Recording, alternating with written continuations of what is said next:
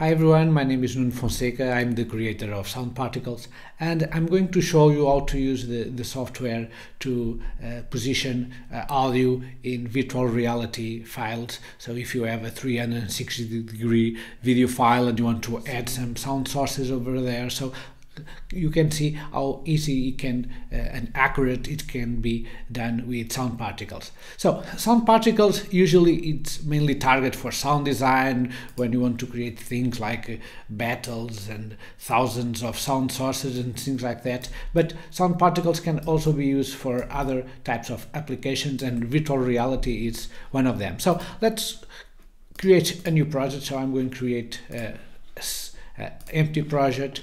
I'm going to import some video files. So I have in here this a 360-degree video that Eric Fassbender allowed me to use in this demo. So essentially you have this video over here, so you can see this scene with a car passing by and a bicycle and some nature kind of village. So let's start adding things in here. So I'm going to change this for a 360-degree video. I'm simply going to say that this should be interpreted as a 360-degree video. And also the microphone, I'm going to change this for Ambisonics, first order, but eventually you can position sound sources and then in the end change the type of microphone, because you may want to have some Ambisonics with higher order, or eventually some kind of multi-channel system, 5.1, 22.2, whatever. So let's start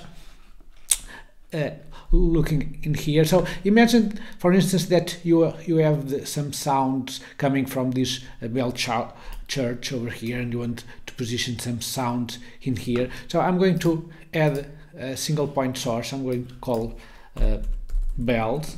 I'm going to import the audio file, so I'm going to import this audio file in here, and now it's a matter of positioning sound. So I'm going here to the position, and when you press here you're going to see these arrows, and this allows you, can be as simple as simply moving this into the position where you want the sound to come from. So essentially you can even be highly accurate and even say exactly from where do you want the sound to come from, and that's it.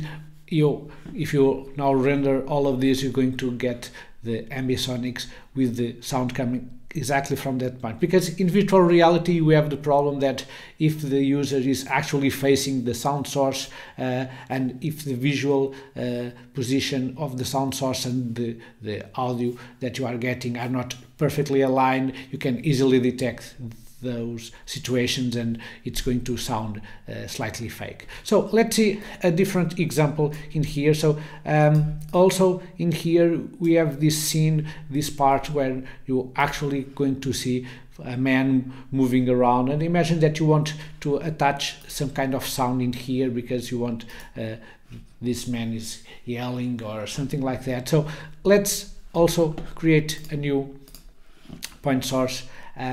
Let's call it man. I'm going to import the audio that I want to position here, so slightly change the color of this point.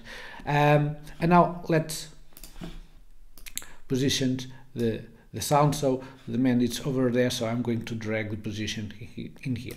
But the problem is that, as you can see, you have a man moving around and you want the sound source, of course, to also move around. So I'm going to use automation and keyframe animation. So I'm going to say that, okay, I have a keyframe here, so currently in this time the sound source should be here, and for instance later on the sound should be over there.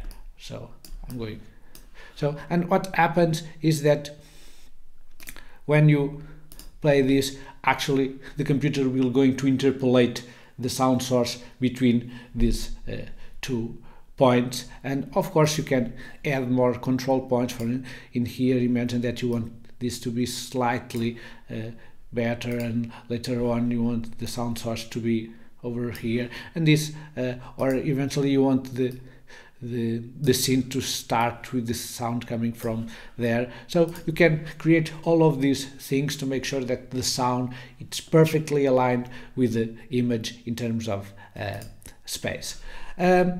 So now let's see a different example that is slightly more difficult, and you have the car and this bicycle moving around, and you actually want to add sounds to it. So let's add a single sound source once again. Let's call it car. I'm going to import the car audio file, and now let's position the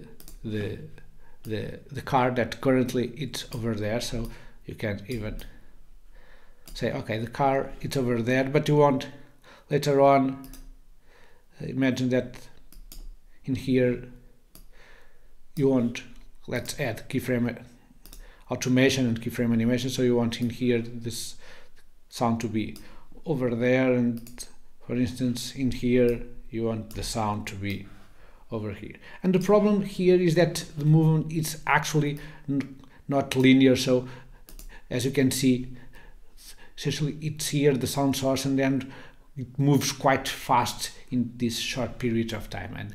And so how can we handle this? Essentially it's a matter of adding much more control points to make sure that everything is perfectly aligned. So you can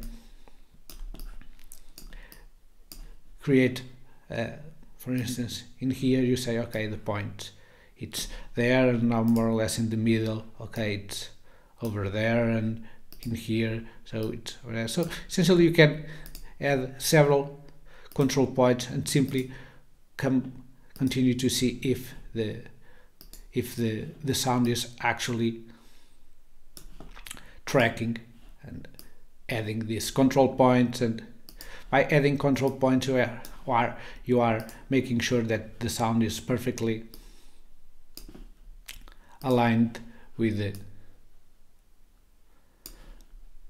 the image, and simply you continue to add more additional sound source. You can even, for instance in this case, create different sounds, and you could say, okay, this is the sound from the front of the car, and this sound from the back, or different wheels or things like that. And actually where you move this, you're going to see that the sound source is more or less continue to following the car and tracking the car. So in the end it's only a matter of render everything, and you get the final Ambisonics result coming from the all of this sound, and then you simply need to export this. I'm going to this is finishing rendering everyone, so export audio, and then you simply export this. If you want, you can create an audio file with all the tracks, or eventually a different audio file for each one of the tracks, and then you get the final result with the bells, the man and the car, everything positioned perfectly aligned with the original sound source. That's